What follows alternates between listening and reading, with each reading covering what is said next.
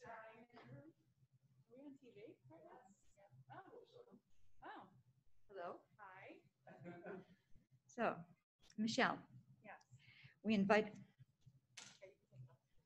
we invited you to the PAC today to acknowledge your continuous efforts for the benefit of residents and staff of Woodland Pond. Since COVID-19 arrived, you have had to make difficult decisions, sometimes unpopular decisions. Then we're all on the same page. Okay. Without the benefit of a guidebook or previous pandemic experience. We have watched with admiration as you have anticipated and coped with so many added challenges. This led us to draft and send the following letter. So, Michelle.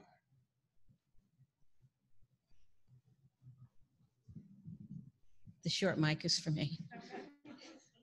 Dear Governor Cuomo, yes. As you have noted, nursing homes and senior communities have been hard hit by the COVID-19 pandemic. We write you today to tell you of a different story, a success story in one continuing care community.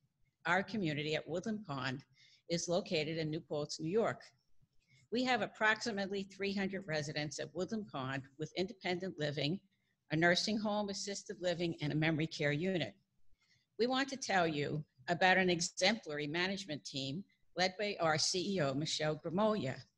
We would like to nominate her and her team for a commendation from New York State. From day one, this team has been proactive rather than reactive. In early March, the community was closed to visitors and measures were put in place to protect all areas of the community. Communication to the residents about the transition has been clear, timely, and transparent. Overnight, they revamped how all levels of care were handled. Our community dining room was closed and individual food delivery was instituted. Mrs. Grimolia and her team recruited independent living residents to act as volunteer deputies to help with delivery of meals, packages, newspapers, and groceries. This measure would limit the congregating of residents at the front desk. All staff and others entering into the community were screened regarding symptoms, exposure, and temperature. This was instituted before it was mandated. Every day, a new memo came out informing us of how familiar services would be adjusted to protect us. We were informed weekly regarding positive COVID tests within our community. To date, we have only had a few positive tests in asymptomatic staff members. To date, none of our nursing home, assisted living, memory care, or independent living residents have tested positive. A cadre of residents who had sewing skills was created, and hundreds of cotton masks were sewn and distributed. Every day, thoughtful measures were taken to help us cope with the isolation and keep residents engaged. Staff initially did grocery shopping, and then residents were assisted in transitioning to online grocery shopping and delivery. Restaurants in the area were supported with a weekly delivered restaurant meal option. The dining room chef and director of dining services left cookies on the shelves outside our apartments, stating they missed seeing all of us in the dining room. Flowers appeared on shelves donated by the Mohonk Mountain House and arranged by volunteer residents who delivered them individually to all 300 residents. Our monthly calendar of activities was transitioned to our Connected Living channel when feasible. Residents volunteered to entertain our residents with interviews, readings, and musical performances on the Connected Living channel. This type of collective response does not happen without good leadership and a willing and caring management team. As you know, in difficult times, we see the best and worst in people. We have seen good leaders take the reins and do the best they can. You are one of those leaders, and we are thankful for all you have done for New York. Michelle Grimolia is also one of those leaders. We respectfully request recognition of her and her staff. The words of Charles Dickens seem particularly appropriate at this time. It was the best of times, it was the worst of times. It was the age of wisdom, it was the age of foolishness. It was the epic of belief, it was the epic of incredulity. It was the season of light, it was the season of darkness, it was the spring of hope. It was the winter of despair. We had everything before us. We had nothing before us. We were all going direct to heaven. We were all going direct the other way. Thank you for your kind consideration of our request. Sincerely, the residents, council, and residents of Woodland Pond, the members of the resident council at Woodland Pond, Nadine Limon, Chair of the Woodland Pond Board of Directors. And now, Suzanne. The response came yesterday. This was sent on June 7th. Yeah, okay. Dated July 22nd, 2020. Dear friends, it is a pleasure to send greetings to the staff and residents of Woodland Pond Continuing Care Retirement Community.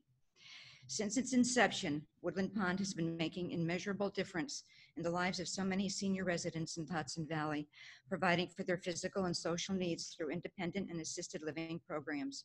Woodland Pond offers outstanding supportive services, enabling seniors to live their golden years with dignity and independence.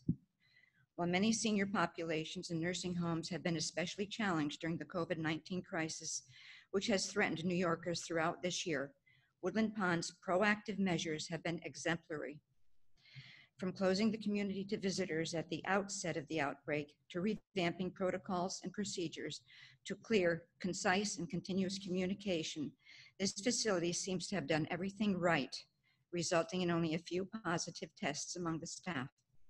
Congratulations to CEO Michelle Grimolia, the entire leadership team and staff at Woodland Pond, and to the residents as well. Your efforts are most appreciated. With warmest regards and best wishes for continued success, sincerely, Andrew Cuomo.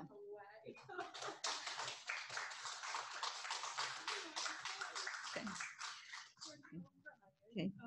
Well, on behalf of the Board of Directors, the Residents Council, and the residents of Woodland Pond, thank you, Michelle, for your efforts to keep us safe. Thank you all so much. I mean, of course, I'll have to say this on the mic because people are on TV. Well, this is a short mic. Maybe I'll go to the tall mic. So when Gretchen said that Suzanne wanted to talk to me today, I figured I was getting in trouble for something, because I really feel like we are, sort of butting up against a breaking point. And I do know that the decisions that we've been making are in many ways unpopular, but I can't thank you all enough for taking this effort. This is the most meaningful thing that's, happened to me, certainly in my professional career. But I have to say, this is not just me by any means. And I'm so glad that you recognize the staff, but the residents have such a huge role in this. When I feel that I'm so appreciative of this, but undeserving, because this is nothing without everybody here. I mean, all of the decisions that we have made have been collective and collaborative. I've been honored to be able to be the person to help lead this ship through this crazy storm, but this is nothing without this community. And I hope that you all realize how remarkable it is here.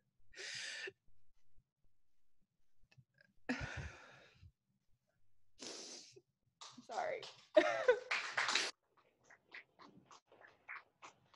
Thank you. Yes, I still cry.